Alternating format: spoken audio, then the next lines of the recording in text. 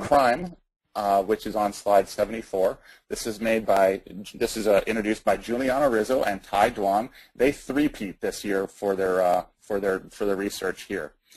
Crime is a acronym for Compression Ratio Info Leak Made Easy. It's a targeted attack against HTTPS, for those SSL, and the SPDY protocols when data compression is used. That's the trick. Data compression must be used. On slide 75 here, we'll give you the basics of the scenario here.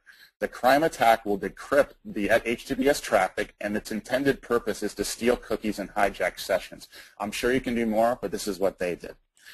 The preconditions are that the attacker must be able to sniff your network traffic. They might share a WLAN, they might be your ISP, your network admin, they might have hacked your router. Imagine that. The second thing that must happen is the victim must visit evil.com, something that the bad guy controls, because you need to be able to force the victim to send requests if you're the attacker. Third, very important that both the browser and the server support TLS compression or the SPDY protocols. Previously vulnerable browsers were Firefox and Chrome. They have been patched. They are okay now if you're running the latest versions, but a bunch of the mobile browsers are suspect right now according to the research. On the server side, according to Ivan Ristik's research, 42% of the sites surveyed by his service support TLS compression. I think it's still true today, and some of the examples that are out there were Gmail, Twitter, Dropbox, and GitHub, and that Tai Duan and Giuliano showed that they could exploit with this attack. So what are the basics of this particular attack? Because it gets really complicated really fast. The basics aren't so hard, but getting down in the weeds definitely does. Let's hit slide 76. So this is a chosen plain text attack. Compression used in this context reduces the number of bytes contained in the data stream by removing redundant bits.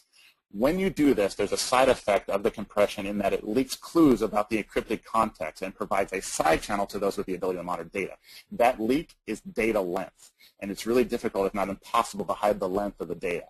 So what you can do is by modifying the clear text payload of hundreds or thousands of times and watching how each one interacts with the encrypted data that will munch together, and you can see examples of the requests, you can start inferring data about the encrypted data. So an encrypted message is combined with an attacker-controlled JavaScript that, letter by letter, performs a brute force attack on the secret key. When the bad guys guess the first letter of, let's say, the session cookie, they then will fix that and begin to brute force the next ones, and so on and so forth, whatever they are. Once the first character is guessed, then they just leverage up from there. And there's very good research on this to show how it works. But I want to boil it down on the next slide, and then Giuliano Rizzo's words, because he says it best on how easy this is to get it down.